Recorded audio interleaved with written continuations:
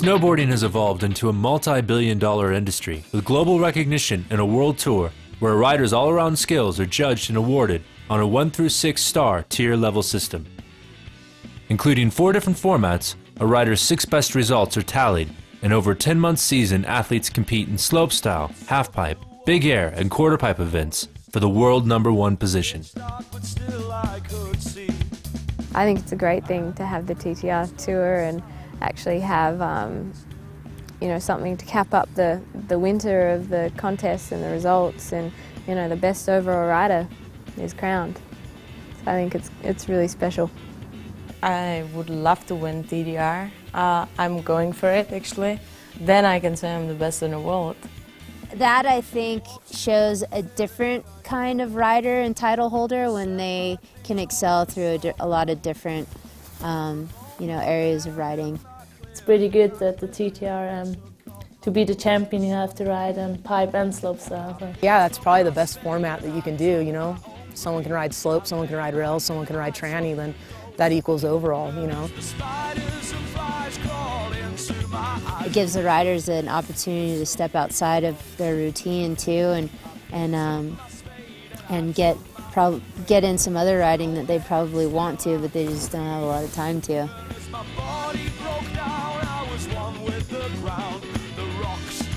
To me, TTR is snowboarding. It's a competitive snowboarding. It's the world ranking. It's a legit platform for women, also for slopestyle, for disciplines that don't get the recognition they deserve.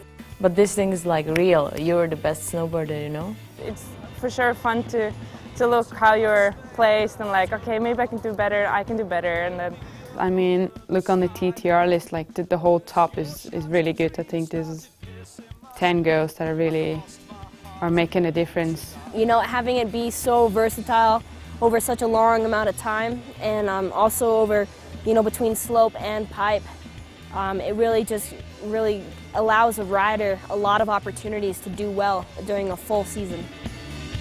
Kelly Clark, Tora Bright, Sherrill Moss, and Jamie Anderson all have the honor of holding the Swatch TTR World Champion title. you know, like what do you do when you win 50 grand? You gotta celebrate with all your good friends. I remember how much money I won for winning it in my first contest. I got $300 and I was thinking, dang, this is like gas money to go back and forth from SoCal to Big Bear, like 10 times plus, because I was in a 71 Volkswagen Bug, so that was perfect. Snowboarding in the early days was a lifestyle choice. For women, brand and industry support was minimal and prize money was virtually non-existent. I know Tara really, really closely and I have a huge amount of respect for her, but she decided she was going to be a snowboarder with no future. I mean, there was no future, no one was getting paid, and so a person like that, I have so much admiration for. Like, they're such a pioneer. Like, we're so spoiled now. We're getting invited to events, we have free accommodations, we've got, you know, our free lodging, or our sponsors pay for our travel, like, we're getting paid on top of it. Like, we have such blessed lives, so it's so cool to, like, connect with those girls because they're the reasons why we're getting paid, you know? They're the ones that are saying, look, we can do this too. Yeah, it kind of gives me chills, really, like, the history of it all. Like, it's really amazing. Like, and yeah, we talked about it the other day actually, but because she talked about Tara and I was like, Stine was like that for me. So I grew up having her as my big idol. I think Stine has done a lot in women's riding. If you would have the perfect person, it would be like Barbie doll thing. Like, she would be like the Barbie of snowboarding, just having the perfect career and doing really well and staying in it. So Stine definitely made it look like it was allowed to be a girl, still riding, still rocking.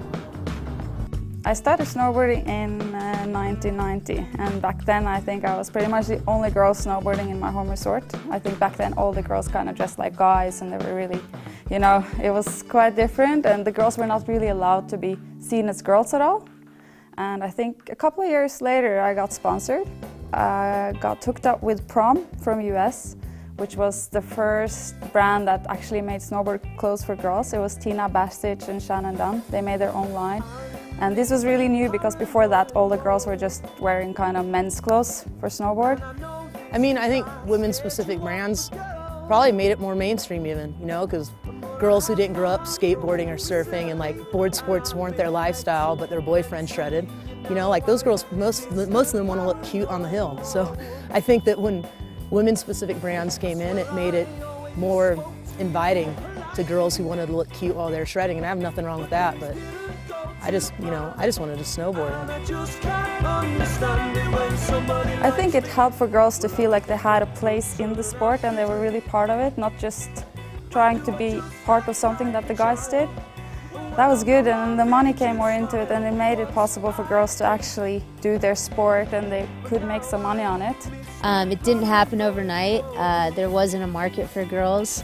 There was very few girls that were in the limelight back then, like Beth Burnside and Janna Meyen was, because she turned pro and was getting blown up by Volcom at a really young age, at like 14 I think she might have been. Honestly, I don't think the winnings for contests got really big until X Games came along, you know, like that was like the first event I remember prize money got considerably larger. It went from $1 grand, $2 grand, $3,500 to all of a sudden it seemed like it was double digits, you know, so. Getting something like $4 to $5 grand was, you know, $3 to $5 grand was really significant. Back then you could pretty much live off your season on, on winning one contest.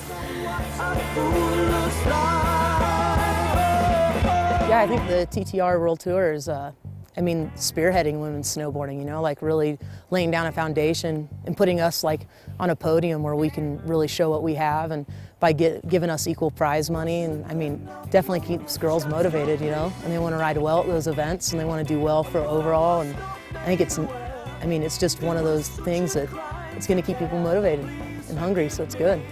So yeah, getting a check like 10, 15 grand was amazing, and now here we're looking at, you know, overalls getting $50,000 to $100,000, and snowboarders making a very significant living off doing what they do. Riders today can earn in excess of $500,000 through sponsorship endorsements, prize money, magazine photo shoots, pro model accessories, boards, boots, and bindings. This was largely made possible by the image and athleticism of the early professional female snowboarders, such as Tara Dakides. Pioneering women's snowboarding, Tara was recognized for her skill by mainstream media, and in 2004, FHM recognized the women of action sports. Things are going to grow and you can't stop them, so it didn't hurt snowboarding. Snowboarding was going to go that route anyway. You know, whether Tara decided to get on the cover of a magazine, it would have been somebody else, so. Yeah, I got recognized before I got naked. With the newfound mainstream awareness, Tara continued as a pioneer and was invited to join The Tonight Show with David Letterman. And then with that also, I ended up going on Howard Stern and Carson Daly and all these places where at the time, very few, if any, snowboarders had been guests on the show. So I found myself getting thrown into this mainstream media, and it was really interesting. I mean, I embraced every moment of it. It's such an amazing journey, but yeah, it was a trip for sure.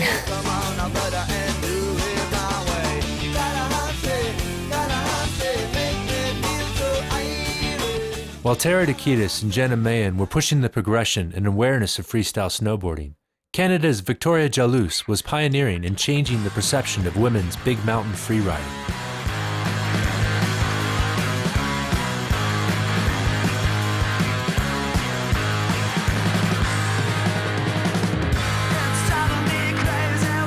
Yeah, Victoria's awesome. She's always been someone that I freaking look up to for sure. Like, you know, contests have never been my #1 thing, like that I die to do by any means.